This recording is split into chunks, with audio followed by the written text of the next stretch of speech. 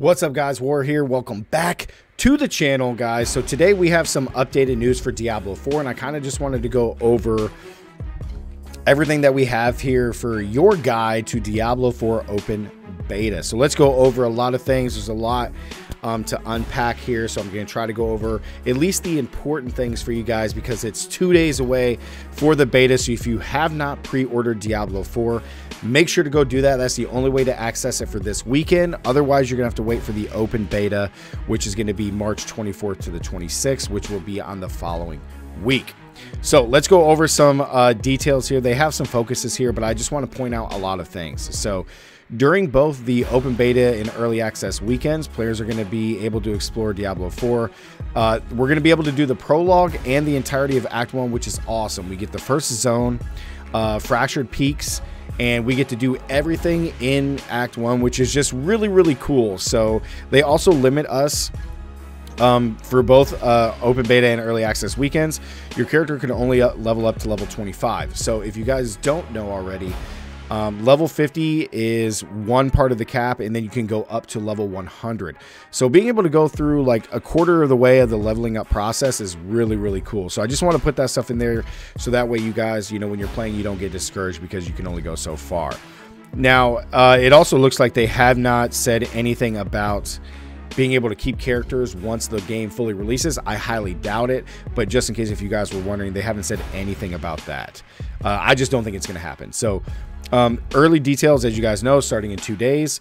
The early access beta begins at 9 a.m. PST and concludes on Sunday at 12 p.m. PDT,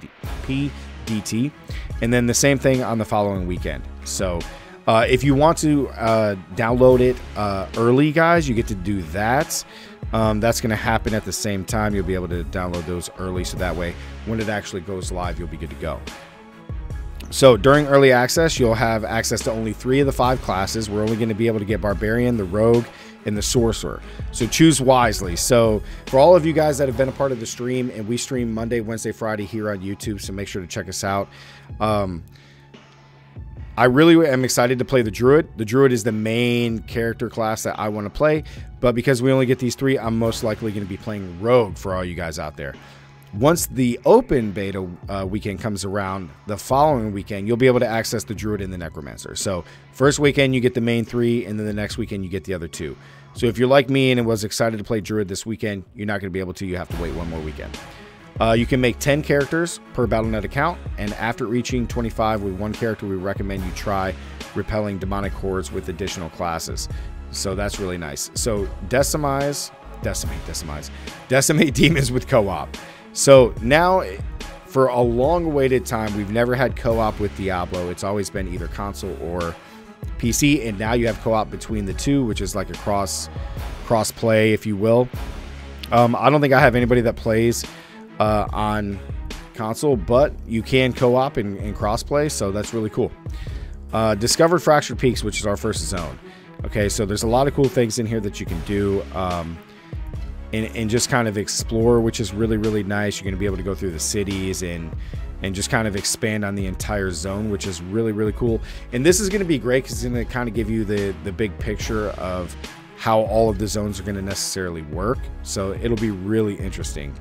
You have the main quest line, guys, which is going to be full of multiple acts and quest line markers. You got side quests, you got woodsman side quests, and then the nearby altars of Lilith.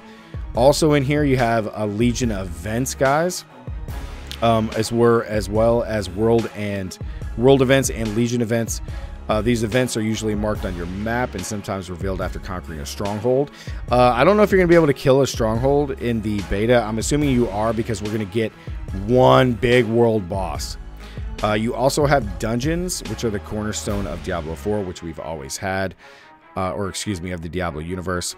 So we get to explore some dungeons and recommend their level are displayed on the map. So not only are we going to get dungeons, guys, but we're going to get some that are going to be tough to fight. And these are really good for racking up useful gear and better gear, I should say.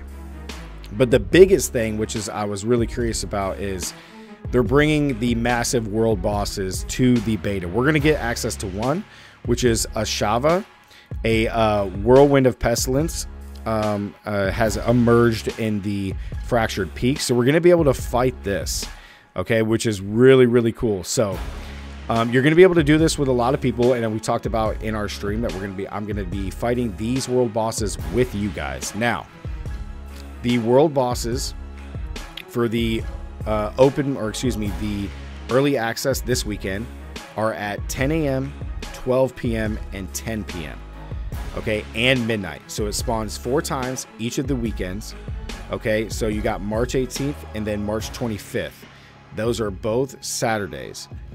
So you're going to be able to fight the world boss 4 times each time, which is going to be really, really great. So for me, I work Saturday. So everybody, we're going to be fighting at 10 p.m. and midnight. But then the following Saturday, I'll be doing all 4. So I'm going to be able to do 6 out of the 8, which is really, really cool. So be on the lookout for that. And then you have the early cash and unique rewards. So depending on which one you get the cosmetic items, this cute little wolf. And then it has some specs and stuff. So, and then it has an early download. So to download this early, it begins Wednesday at 9 a.m. PDT. And then early open beta is March 22nd at the same time. So you're going to be able to download this early, like I said, so that way you can go out and just, soon as it's live, you can start playing. So, and then it has some information on how to do the beta codes and stuff like that. So afterwards, there'll be a live stream, March 24th, to the devs are going to be going over a lot of stuff that we may not understand or just go into further detail about that, which is great. And then you get the statue. That's really cool. So that's just kind of an update to what's coming to the beta, guys. That happens in 2 days.